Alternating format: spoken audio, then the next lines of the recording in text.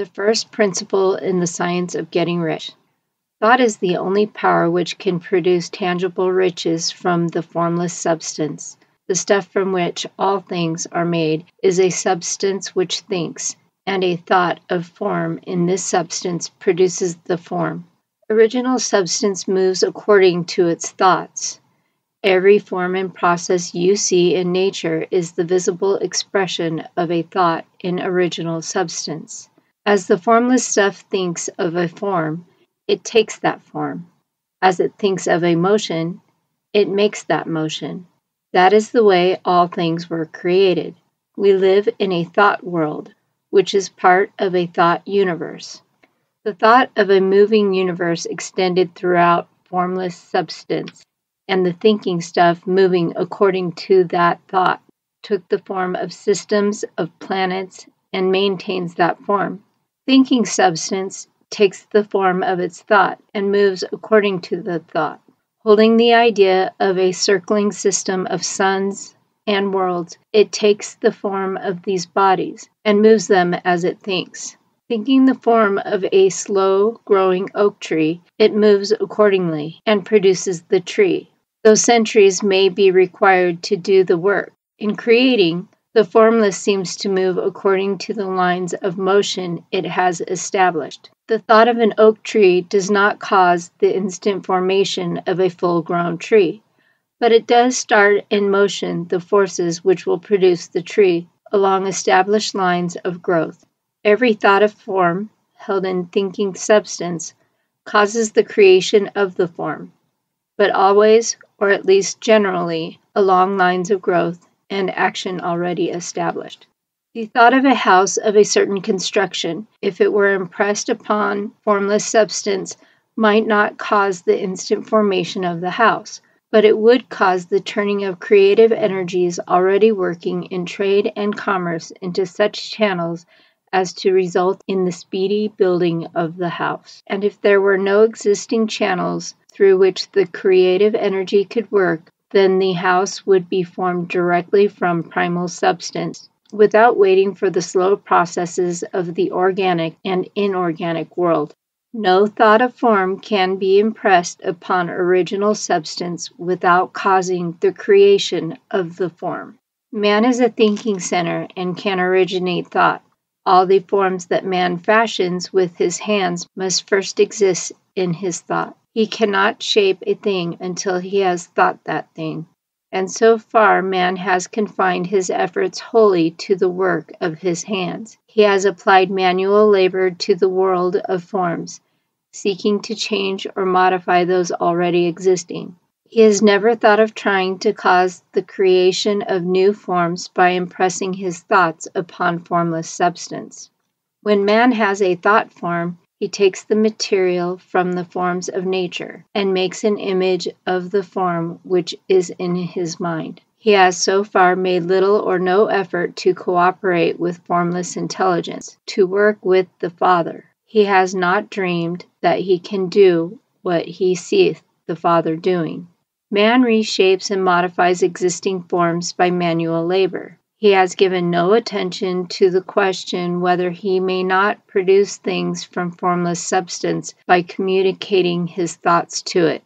We propose to prove that he may do so, to prove that any man or woman may do so, and to show how. As our first step, we must lay down 3 fundamental propositions. First, we assert that there is one original formless stuff, or substance, from which all things are made. All the seemingly many elements are but different presentations of one element. All the many forms found in organic and inorganic nature are but different shapes, made from the same stuff. And this stuff is thinking stuff. A thought held in it produces the form of the thought. Thought, in thinking substance, produces shapes. Man is a thinking center, capable of original thought. If man can communicate his thought to original thinking substance, he can cause the creation or formation of the thing he thinks about. To summarize this, there is a thinking stuff from which all things are made, and which, in its original state, permeates, penetrates, and fills the inner spaces of the universe. A thought in this substance produces the thing that is imaged by the thought. Man can form things in his thought, and by impressing his thought upon formless substance, can cause the thing he thinks about to be created. It may be asked if I can prove these statements, and without going into details, I answer that I can do so, both by logic and experience. Reasoning back from the phenomena of form and thought, I come to the original thinking substance, and reasoning forward from this thinking substance, I come to man's power to cause the formation of the thing he thinks about. And by experiment, I find the reasoning true, and this is my strongest proof. If one man who reads this book gets rich by doing what it tells him to do, that is evidence in support of my claim. But if every man who does what it tells him to do gets rich, that is positive proof until someone goes through the process and fails. The theory is true until the process fails, and this process will not fail, for every man who does exactly what this book tells him to do will get rich. I have said that men get rich by doing things in a certain way, and in order to do so, men must become able to think in a certain way. A man's way of doing things is the direct result of the way he thinks about things. To do things in the way you want to do them, you will have to acquire the ability to think the way you want to think. This is the first step toward getting rich. To think what you want to think is to think truth, regardless of appearances. Every man has the natural and inherent power to think what he wants to think, but it requires far more effort to do so than it does to think the thoughts which are suggested by appearances. To think according to appearances is easy. To think truth regardless of appearance is laborious and requires the expenditure of more power than any other work man is called upon to perform. There is no labor from which most people shrink as they do from the sustained and consecutive thought. It is the hardest work in the world. This is especially true when truth is contrary to appearances. Every appearance in the visible world tends to produce a corresponding form in the mind which observes it, and this can only be prevented by holding the thought of the truth. To look upon the appearance of disease will produce the form of disease in your own mind, and ultimately in your body, unless you hold the thought of the truth, which is that there is no disease. It is only an appearance, and the reality is health. To look upon the appearances of poverty will produce corresponding forms in your own mind, unless you hold the truth that there is no poverty, there is only abundance. To think health when surrounded by the appearances of disease, or to think riches when in the midst of appearances of poverty, requires power, but he who acquires this power becomes a mastermind. He can conquer fate, he can have what he wants.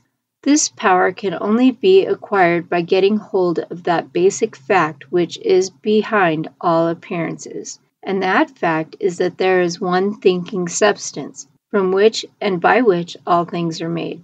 Then we must grasp the truth that every thought held in this substance becomes a form, and that man can so impress his thoughts upon it as to cause them to take form and become visible things. When we realize this, we lose all doubt and fear, for we know that we can create what we want to create. We can get what we want to have, and can become what we want to be.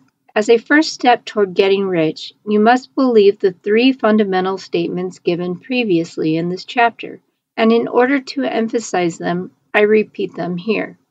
There is a thinking stuff from which all things are made, and which, in its original state, permeates, penetrates, and fills the inner spaces of the universe.